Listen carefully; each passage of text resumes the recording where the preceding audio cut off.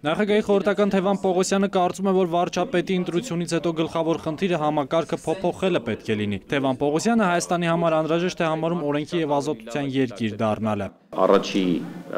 ժամանակահատվածում մենք կտեսնենք անձերի փոփոխություն։ Բայց մի բան պետք է հասկանանք, որ եթե չաշխատենք ու համակարգը չփոխենք, այդպես էլ ամեն ինչ կմնա միայն անձերի փոփոխության վրա։ Թևան Պողոսյանի համոզմամբ արտաքին քաղաքականության ոլորտում շրջադարձ չի լինի։ Գոյություն ունեն երկկողմ ու բազմակողմ համաձայնություններ եւ անհրաժեշտ է հաշվի առնել այս կամ այն նախագծին միանալու բոլոր պլյուսներն ու մինուսները։ Արամ Սարգսյանի համոզմամբ Նիկոլ Փաշինյանի գլխավոր խնդիրն այս փուլում թիմն է։ Մենք ունեինք ՀՇ-ի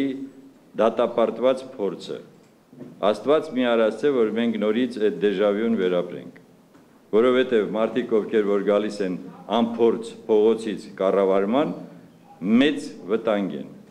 Այստեղ պետք է կարողանալ զուգորդել, այստեղ պետք է կարողանալ բոլոր հանգամանքները հաշվի առնել։ Տնտեսագետ Թաթուլ Մանասերյանը կարծում է, որ հասարակությունը պետք է հավասարակշռության գա։ Նա կարծում է, որ անհրաժեշտ է ամրապնդել պատասխանատվության ինստիտուտը եւ ուշադրություն դարձնել երիտասարդությանը։ Պետք է հասարակությունը բալանսի գա եւ եթե կա իրավունք եւ չկա պատասխանատվություն, այդտեղ որևէ լուրջ ակնկալիքներ ես չունեմ, պատասխանատվության ինստիտուտը պետք է արմատավորվի, լրջագույնս արմատավորվի։ Լարիսա Ալավերդյանը կարևոր է համարում, որ չկրկնվեն Արցախյան շարժման ժամանակ արված սխալները։ Ըստ նրա, հասարակությունը չպետք է 100% վստահի նոր եկող իշխանավորներին։ Ես կցանկանայի, որ նոր եկող իշխանավորները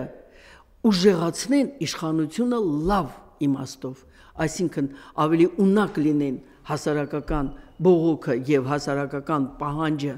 լսելու եւ արձագանքելու։ Լարիսա Ալավերդյանի կարծիքով հասարակությունը պետք է ոչ միայն միտինգներ անի, այլև իրական ինստիտուցիոնալ մարմիններ ստեղծի, որպեսզի իշխանությունը չկարողանա հասարակական շահի դեմ որոշումներ ընդունել։ Զորապ Հարոյան, Նելի Հարությունյան, Ալբերտ Գալստյան, ժամը լրատվական։